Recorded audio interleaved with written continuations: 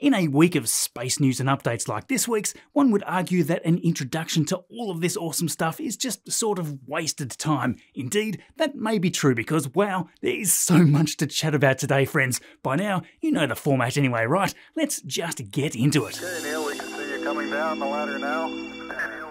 This video is sponsored by Surfshark VPN. Hey, Marcus House with you here, and kicking off right at SpaceX's Gateway to Mars site, yes, we have more new propellant tanks arriving early in the week. 2 new horizontal tanks to be specific. Both were delivered and rolled in behind the existing tank farm, and then moved into position on self-propelled modular transporters, setting them down nice and gently there on the already prepared pedestals. The tank farm sure is rapidly expanding now. With those 2 old custom-built vertical tanks removed the previous week, SpaceX seems to be just itching to take down the rest as soon as practical. It'll likely have to wait until after Flight 3, but I would expect to see the remaining oxygen and nitrogen tanks removed fairly soon after that. Those tall tanks are much more in the line of fire by debris, as we've seen by the damage on them already. Not really a feature that you want your propellant supply system to have. I'm assuming that we'll eventually see enough horizontal tanks to store all of the required liquid oxygen, methane, nitrogen and water commodities needed. That way it's all shielded behind the berms here. Now, as an example of how problematic these old tanks have become now, SpaceX have begun installing massive I-beams spanning their full height. Certainly a big effort to strengthen them compared to what they tried to do on this converted water tank before it was scrapped. Now, interestingly, nearby, over at the base of the huge launch tower, they've started to mark this out. It looks like the concrete here has taken a fair beating during all the testing up to this point. I wouldn't be surprised to see new concrete being poured, or perhaps even metal shielding being added in these areas exposed to the direct Raptor exhaust.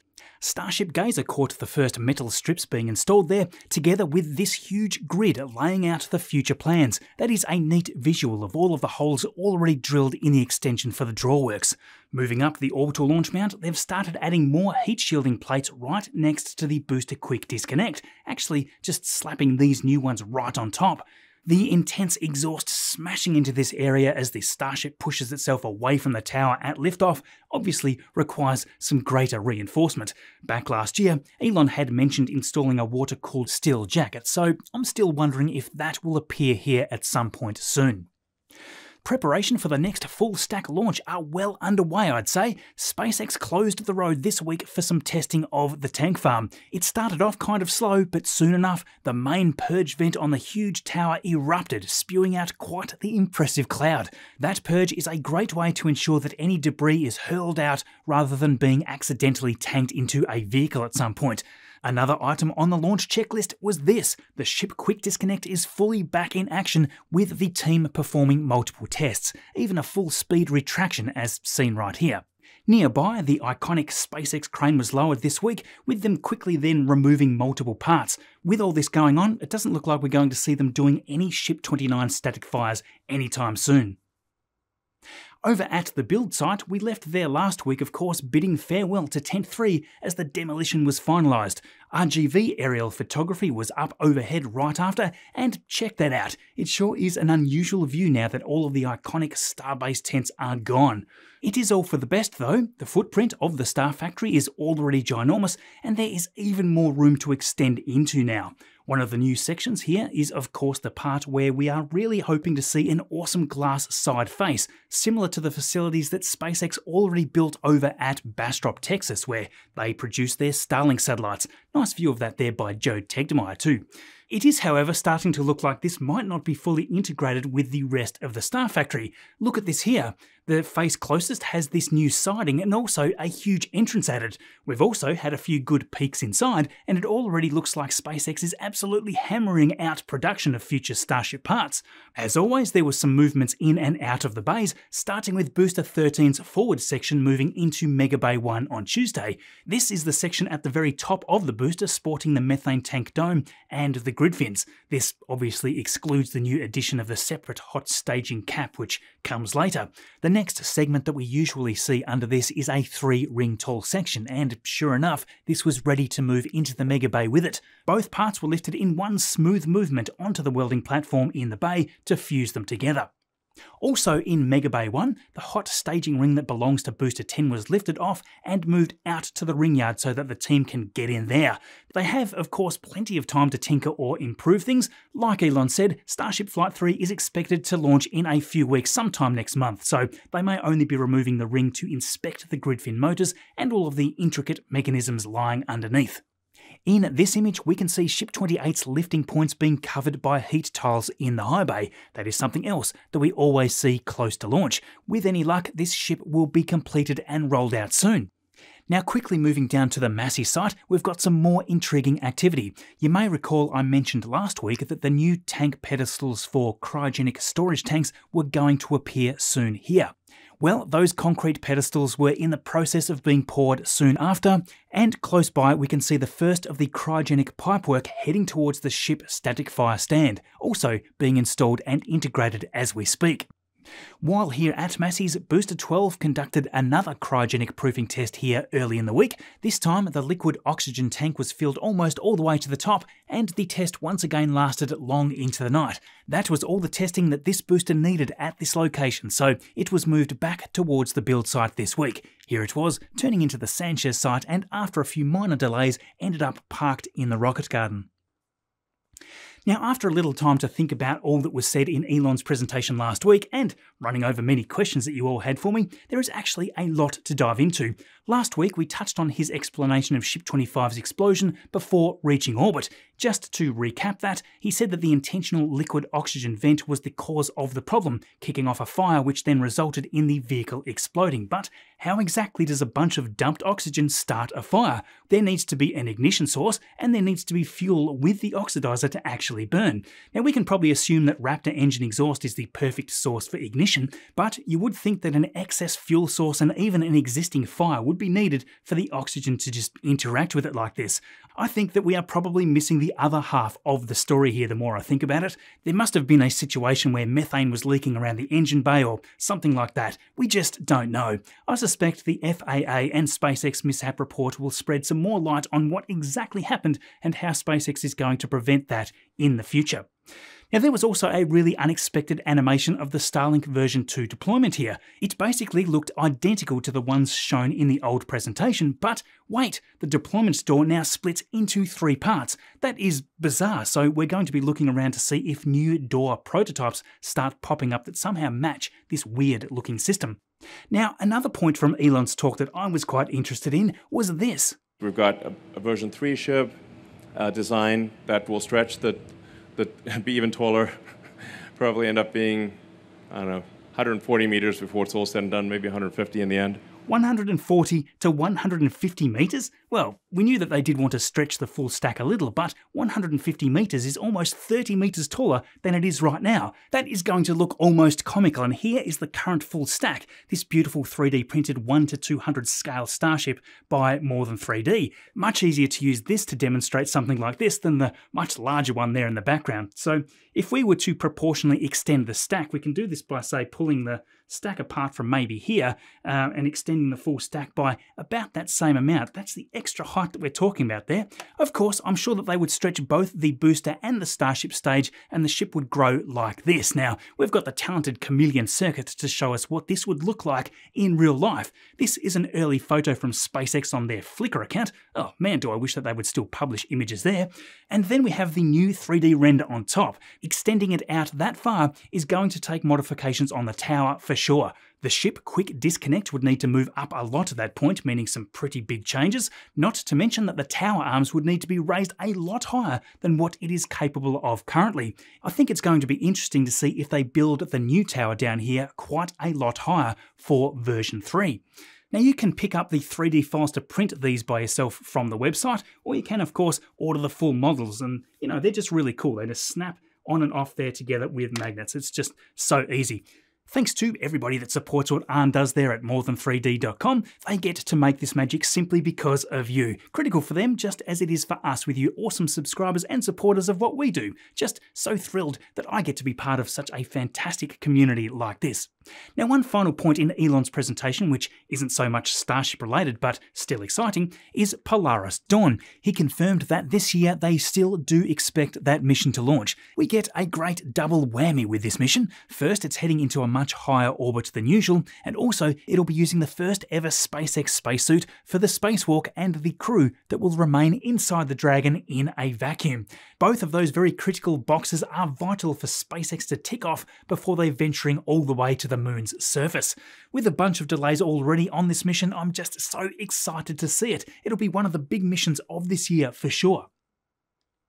Right, so speaking of Crew Dragon, the mission of the week of course has got to be Axiom 3, launching only around 7 months or so after the second Axiom 2 mission. Before the launch, the crew had geared up all ready for their thrilling ride to the ISS on board SpaceX's Falcon 9. I have had a bunch of questions lately asking if it would launch from the new crew access tower at Slick 40, but no, this one was also from Pad 39A, but yeah, we'll see Slick 40 action soon enough, I'm sure. The commander of this mission, former NASA astronaut Michael Lopez Alegria. He also commanded the first Axiom mission and has an extensive career with 5 previous missions, including 10 spacewalks. That's a whole lot of experience to guide this new crew through the ins and outs of such a mission. The pilot for the mission from Italy is Colonel Walter Villadei of the Italian Air Force, and if you recall, he was also part of Virgin Galactic's first fully commercial VSS Unity flight last year, so that has surely been a unique experience flying on both these commercial missions. We have mission specialist Marcus Want, the first ESA astronaut to be on board an Axiom mission, and finally Alpa Gezevedalci, the first Turkish astronaut to go to space. As a neat little part of their training, the crew were taught how to use these supplied cameras to take professional images. Those skills are important for all of us down here, of course, because then we get to enjoy some of those sweet shots sent home. Now, the lead up to this launch was intense, and the liftoff itself was, as all crewed missions tend to be, a very scenic one. A brilliant view of the Falcon 9 booster 1080 lifting off with the Crew Dragon Freedom on top. That is the 3rd time that this Crew Dragon has been to orbit now. It was all streamed by NASA at higher quality than SpaceX's version on Twitter, so we got a really nice view of the return to landing site for the booster there. That last leg seemed to pop out just a little late there, didn't it? For just a second, I thought we might have a problem. Anyway, soon after, the glorious shot of the Dragon drifting away, and the nose cone swung open to uncover the docking port just under 20 minutes into the mission. Now, one thing that I thought was really interesting about this trip to the space station is that it was to take 36 hours. That is one heck of a long time. Excluding Inspiration 4, which obviously didn't go to the station, no other Crew Dragon mission has taken near that. The crew should actually be docking at almost the same time as this video goes live. They will make the ISS their home for the next 14 days, doing all kinds of great experiments and fun science. This week, Starlink launches were crazy again with more back-to-back launches. Firstly, Group 710 launched on Sunday the 14th of January from Vandenberg, California. It was the 18th flight there for Falcon 9 Booster 1061, which is now the current active reuse leader since 1058 came home broken in half. Across the country, just the next day, Group 637 was also on its way from Slick 40 at Cape Canaveral. Now, SpaceX's Starlink network in general seems to make headlines every week these days. Recently, of course, they successfully managed to send text messages using the prototype direct-to-cell service launched only 6 days after their first flight to orbit. The craziest thing to me is that it's actually possible for a mobile phone with standard tech to communicate with a satellite that's 500 kilometers away. Not only that, I suppose it's kind of like connecting to a fast-moving cell tower screaming overhead. With T-Mobile's network and other global partners, this is one step closer to global cell service no matter where you are on the surface of the planet. You've just got to love those weird text messages sent there. In typical SpaceX fashion, indeed, such signal, much wow. Now, if you look closely, there are some missing messages or differences in the order, but with only a few satellites in orbit, there is a long way to go before the network is able to be speedier and reliable. Pretty cool though what can be done just with a mobile phone without a dish needed or anything like that. Speaking of dishes, Elon also revealed that we could also be seeing a portable Starlink dish. Yes, a Starlink mini dish was approved by the FCC a few months ago now. This is apparently small enough to fit in a backpack, about the size of a laptop or something like that. That would be incredibly useful for people on the move, and it's amazing seeing the equipment like this being adopted already. On top of that, SpaceX have also signed a deal just recently with John Deere, the monster in farming machinery. Their SATCOM solution here is going to connect both new and existing machines through a satellite internet service and and ruggedized Starlink terminals. It should all enable much better autonomy, and real-time data is going to play a great role, even allowing a game-changing remote diagnostics to help farmers more efficiently work while minimizing their downtime. That should initially be available via a limited release in the US and Brazil, kicking off in the second half of 2024. So yes, finalising this one, the boosters from both those missions touched down on the drone ships there in the darkness, always awesome to see. Now, some updates on Astrobotic's Peregrine lunar lander and its ultimate fate as the situation has developed. Before we dive into that, a big shout out to Surfshark VPN for sponsoring today's video. Ever feel like your online privacy is under threat or frustrated by geographically blocked content? Well, say hello to Surfshark VPN, your digital shield and the key to restricted content.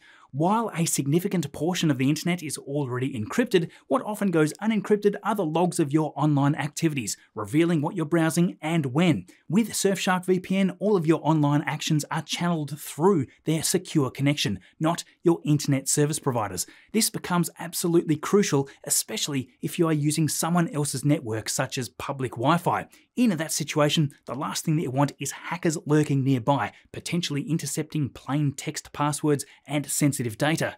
If geo restrictions are dampening your streaming or news browsing experience, Surfshark VPN is your master key to bypassing those restrictions. In just seconds, you can switch to a point within whatever country you choose. With a simple connection, you are all set to binge watch international shows, access restricted news, and stay connected with loved ones no matter where they are in the world. The cherry on top is that one subscription lets you protect an unlimited number of devices simultaneously. Are you ready to take control of your online experience? Well, check it out with a 30-day money-back guarantee by heading to surfshark.deals/Marcus and use code Marcus to get up to 6 additional months for free. Thank you, Surfshark. So yes, back to Astrobotic, the Peregrine lander which launched on the first flight of Vulcan the week prior. Many of you had loads of questions about. Now, as we know, there was a faulty valve on the spacecraft leaking propellant, and it had quickly become clear that a moon landing was impossible. Now, the teams thought about operating this as a longer-term spacecraft which would orbit the moon eventually. Over time though, it was found that this wasn't practical. Interestingly, from one of the more recent updates, it seemed that the leak had pretty much completely sealed itself off, so it's a shame that this mission hasn't been able to continue. Earlier in the week, Astrobotic were facing the tough call of how to gracefully end this mission. After consulting with NASA, the decision was to simply allow it to fall back to the Earth and simply let it burn up in the atmosphere. This would avoid it making a mess in orbits between the Earth and the Moon. That has now re-entered just the other day, burning up as predicted. A bit of a sad ending there. I was hoping perhaps they could fire up the engines with the remaining propellant and have it ending up in a heliocentric orbit, but I guess that would have ended unpredictably and potentially kick off another brand new leak. Still, Astrobotic have learned a lot and they've been able to do some pretty amazing things with a pretty leaky spacecraft. Speaking of lunar landers, hopefully you remember the slim Japanese lunar lander that started its journey to the moon about 4 months ago. Well, it has finally made its landing attempt just yesterday. Now, it took a relatively long path from Earth, finally getting into orbit around the moon at the end of December. Watching the landing attempt though, that was nail-biting. JAXA was trying to land Slim in a zone of less than 100 meters, so if everything actually went to plan, it would be the most precise landing on the moon ever.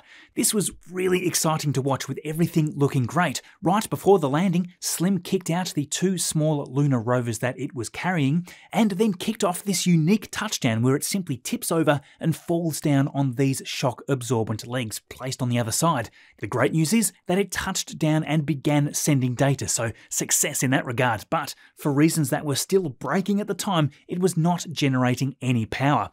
The immediate thoughts are that it perhaps rolled over or that its landing location ended up out of direct sunlight. But check out the latest news feeds on that when you get a second because, yeah, as I say, the news was just breaking. I think it is wonderful though that the soft landing on the moon was at least partially successful. Now, NASA and Lockheed Martin have finally unveiled the X-59 experimental supersonic aircraft, which I think is a pretty astounding sight given how unusual it looks. We've talked about the X-59 before, of course, but it was still in the early development phase, but finally it is ready to take the first test flight. NASA's Quest mission is designed to fly at 1.4 times the speed of sound, around 925 miles per hour, all while minimising the sonic disruptions that usually comes from vehicles breaking the sound barrier.